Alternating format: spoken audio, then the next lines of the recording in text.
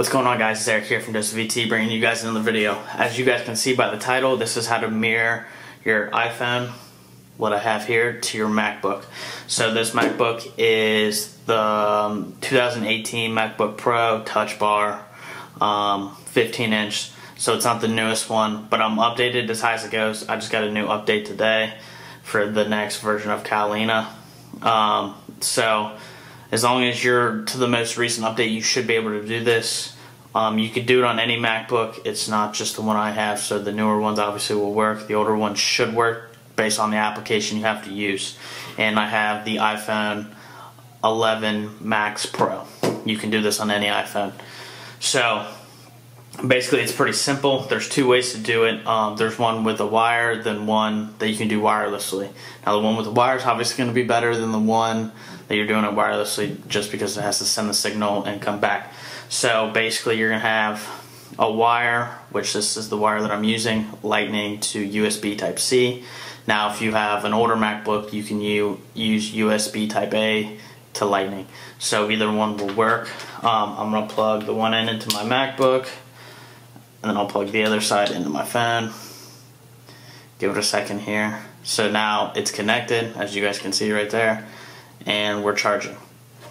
So all I have to do is minimize that, and we're going to we're going to the app launcher, open up this QuickTime player. So opening up this QuickTime player, it just pulls this up. It's not really anything important. Then you're going to go to File. There's New Movie Recording, New Audio Recording, New Screen Recording. So you're going to click on Movie. So when you click on Movie, it's automatically going to pull the front-facing camera on your MacBook. Now, you're probably wondering, how's this going to connect to my phone? You have to go down here to where you have this little recorder button. Click to the right of it, there's a down arrow, then it says Eric's iPhone, which is mine. Yours will probably say something different, but that's what I named my iPhone. So it'll focus here, then it'll change it. So as you guys can see, that's what my phone looks like. I swipe it over, swipe it over, swipe it over. Yes, I have a crap ton of apps on my phone. I just download apps. Half of them I probably don't even use. But, so I downloaded it. It shows everything connected to Wi-Fi. Basically, anything. I can go on here. You can hit record and record what you're doing on here on your iPhone. Now, you're like, well, Eric, can it go sideways if I wanted to? Well, obviously you can't go sideways like this. So if you go into, I'm going to go into Chrome, flip it sideways, it goes sideways on here.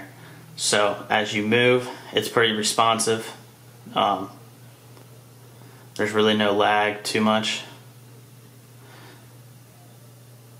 So you can do it sideways, you can do it vertical. You gotta give it a second to load.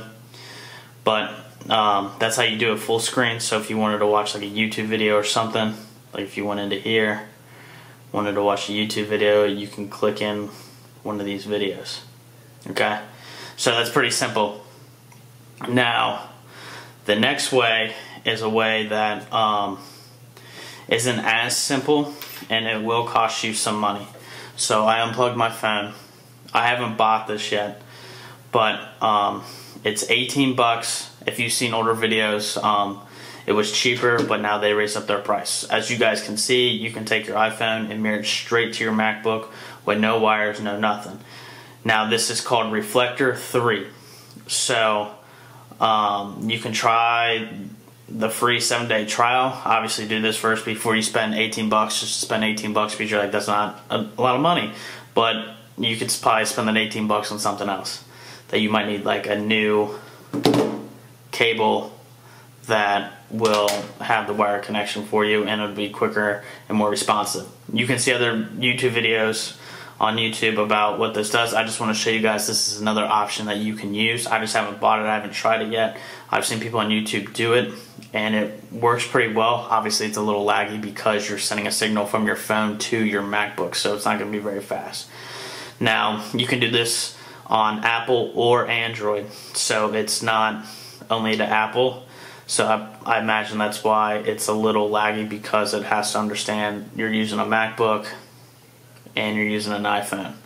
So obviously there's going to be connection loss when trying to send the signal. But you just download it, open it up, you'll connect to your phone. So you'll go into, open this up, you go into screen mirroring, it'll pop up Reflector 3, you click on it, and then your phone eventually mirror to your MacBook. But it's pretty simple. Those are the two ways. I just like to connect mine with the wire. Granted, if you're a person that doesn't like to carry wires, then this is another option to go with. But if you always have a wire because your phone's always dying because you're always using it, then having the wire shouldn't be a problem for you to mirror your screen. But there you go, guys. I just wanted to show you something cool and simple if you were curious about it or wanted to know how to do it. So there's a free option, then there's a paid option. Paid option could be worth it at the end of the day for you, depending on what you do, and if you don't want to carry a wire around with you. But I assume you could carry a wire around with you if you also had your MacBook with you, because you're probably just not going to carry that. You put it in a backpack, which means you probably have a wire to charge your phone up. So it all makes sense to not buy something that uses a wire. But there you go, guys. If you have any questions, leave them down in the description. I'll try to answer to the best of my ability. But thanks for watching, guys. Peace.